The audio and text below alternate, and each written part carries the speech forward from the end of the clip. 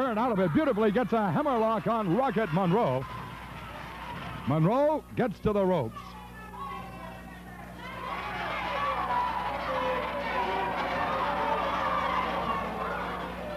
These fans booing Rocket Monroe. Side headlock by Monroe.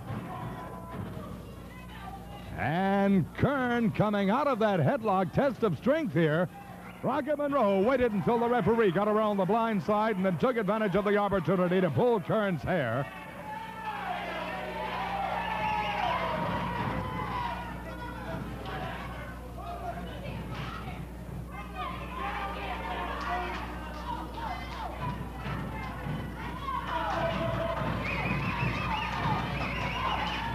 And again, Rocket Monroe taking that shortcut, pulling Keirn's hair.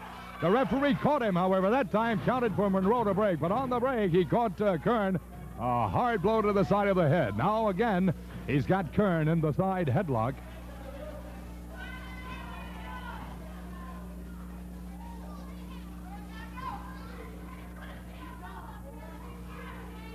Keirn's come out of this headlock a couple of times before. He's got a good counter move going right now in an effort to force Monroe to break his hold. But again now Monroe chooses to pull Keirn's hair. Monroe well aware that the referee could not see it that time, and of course the fans are shouting into the referee what had happened, and our referee Ron West warned Monroe.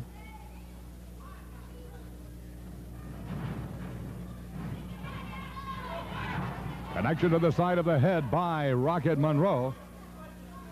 Monroe denying any wrongdoing as the referee was questioning Monroe about the use of a fist. Keirn gets him into the ropes, and so that forces a break. But on that break, a hard connection to the head by Rocket Monroe. Takedown scored by Monroe with a side headlock maintained.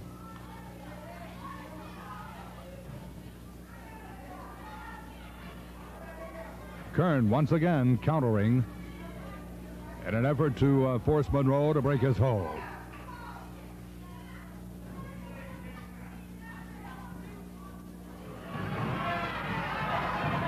And the referee caught Monroe that time, counted for him to break. He broke, but got him right back. The referee again counting.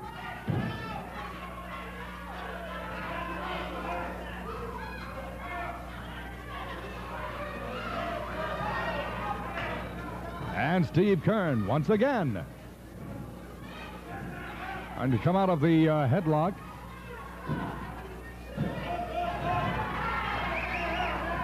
Well, this Rocket Monroe, for those of you who know him, know that he will take every shortcut possible, take advantage of every opportunity, and will do things when the referee is on the blind side or in a position where he can't see.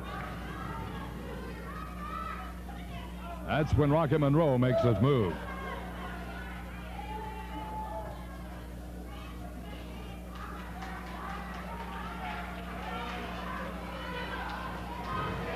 Hard connection to the midsection by Steve Keirn.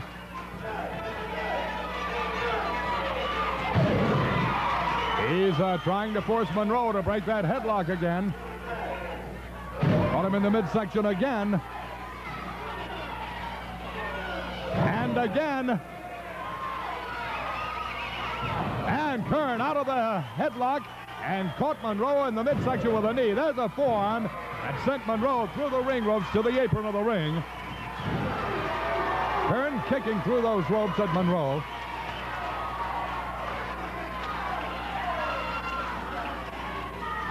And these fans cheering Steve Keirn on.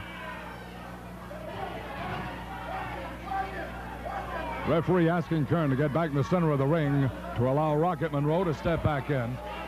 Finally, Monroe is back into the ring.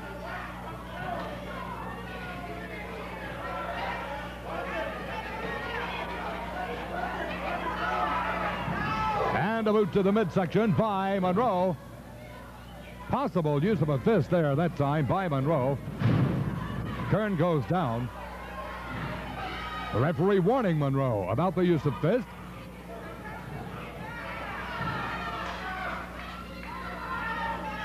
Steve Keirn in those ropes, but Rocket Monroe right there using his boot, kicking.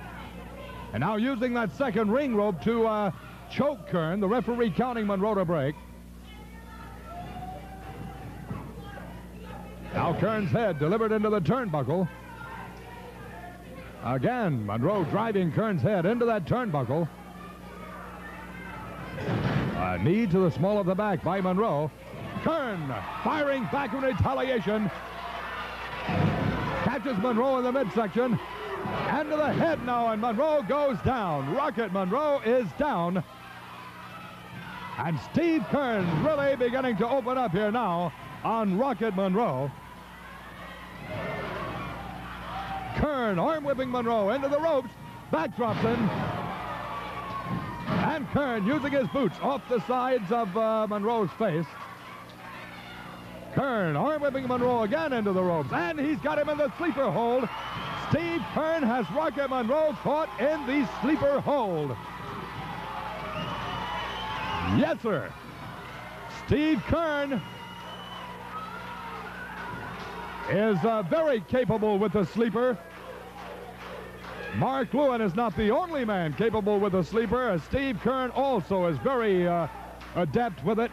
Rocket Monroe is very fast weakening.